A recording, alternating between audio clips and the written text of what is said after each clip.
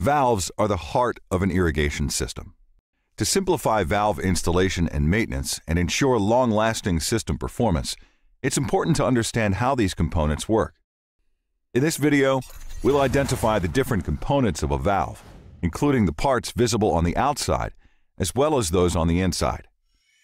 We'll also show you how water travels through a valve and explain the forces that cause a valve to open and close.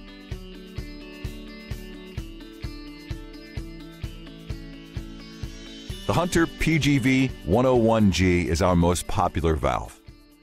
The model you see is designed with a globe configuration, which means it has a spherical body shape and an internal baffle that separates the two halves of the body. This valve is also available in angle and anti-siphon configurations, which function the same way as the globe model. We'll use the globe-style valve in our illustrations. Irrigation valves come in two basic types: forward flow and reverse flow. Hunter valves use the forward flow design, in which water flows up from under the valve seat. In reverse flow valves, water flows over the valve seat. There are advantages to both types, but forward flow valves are generally better in low flow situations.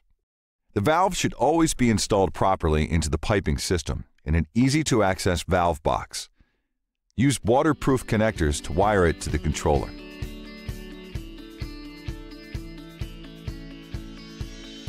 Most irrigation valves operate using the same basic principles.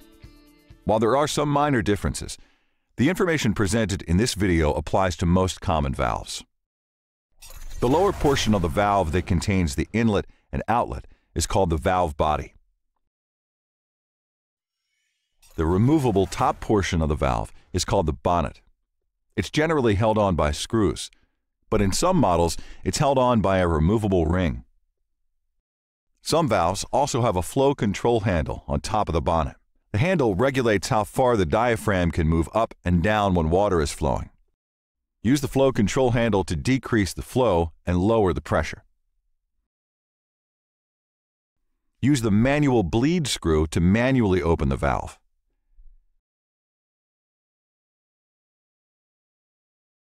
The solenoid is the electrical component of the valve. It receives an electrical signal from the controller that causes the plunger from the solenoid seat to lift, activating the valve.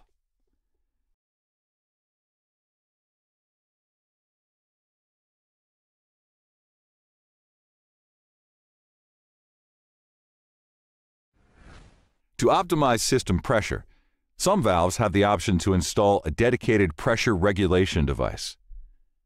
Here, you see the Hunter AccuSync pressure regulator, which is compatible with all Hunter valves.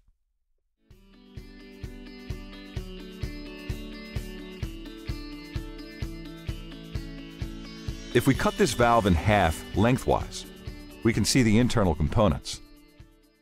Here, we see the inlet and outlet of the valve.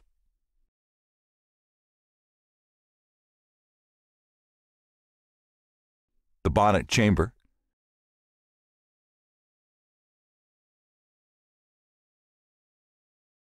and the valve seat.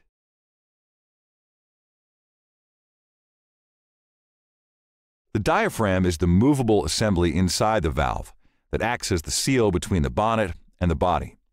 It moves upward to activate the valve and allow water to flow, and downward to close the valve and stop the flow of water. This spring helps close the diaphragm when the valve is turned off by assisting the water pressure in forcing the diaphragm down. This valve has a serrated disc on the bottom of the diaphragm assembly that filters the water flowing to the upper chamber of the valve. This plastic support ring rests inside the valve body. It supports the diaphragm when the valve is in the off position. There are also several ports that enable the flow of water internally: the metering port, the bonnet exhaust port, and the solenoid exhaust port. The metering port controls how fast water enters the upper chamber of the valve, which affects how quickly the valve closes. The bonnet exhaust port allows water to exit the area above the diaphragm, allowing the valve to open. The exhaust port is larger than the metering port, so the water leaves the bonnet chamber faster than it can be replaced, keeping the valve open. The solenoid exhaust port allows water to enter the downstream piping when the solenoid is activated.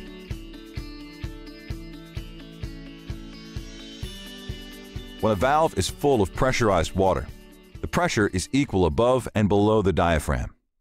Since the surface area on top of the diaphragm is larger than on the bottom, more force is applied on top to keep the valve closed.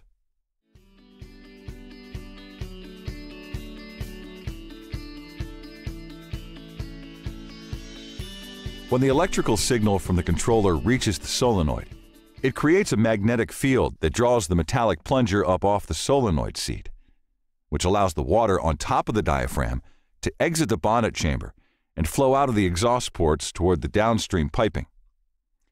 This makes the pressure on top of the diaphragm lower than on the bottom, allowing the diaphragm to lift off the valve seat and opening a path for the water to flow into the piping system. Hunter valves can also be opened manually by rotating the solenoid a quarter turn counterclockwise to lift the plunger off the seat. This opens a path for the water to flow through the valve and into the piping system. The bleed screw on top of the bonnet can also be used to evacuate the water externally from the bonnet chamber, allowing the valve to open.